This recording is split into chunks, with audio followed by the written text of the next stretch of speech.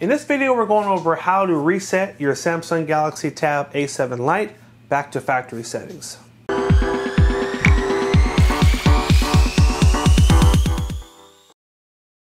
Hey everyone, thank you for joining us today.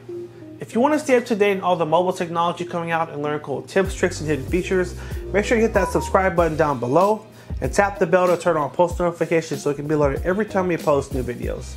Today we're going to go over how to reset your Samsung Galaxy Tab A7 Lite back to factory settings.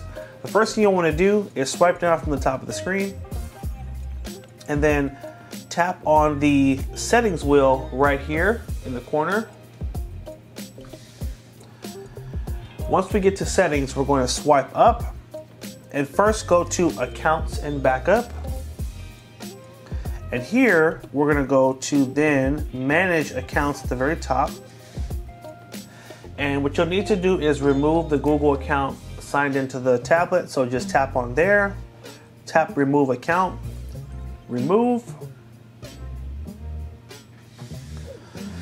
press OK. So you always have to remove the Google account. If not, it will lock the tablet. It won't allow anyone else to sign into it after you reset it. Now we're going to hit the back button one more time.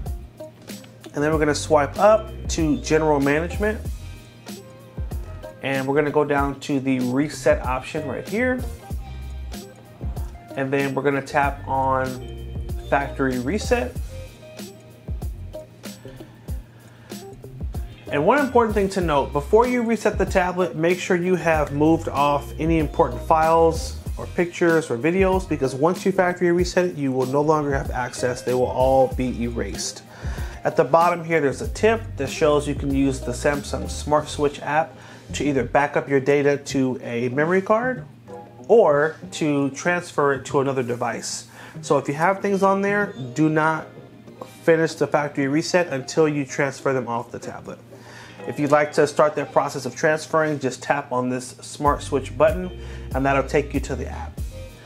Let's move forward with the reset. We're going to tap on the reset button here.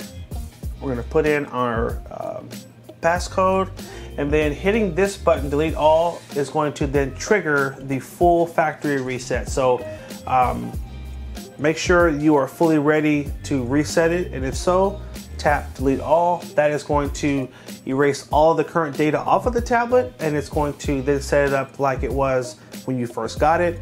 And you will know the reset is complete because the last thing you will see is a screen that will ask you to select a language.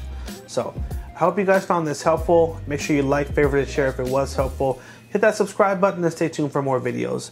Take care, and as always, have a good one.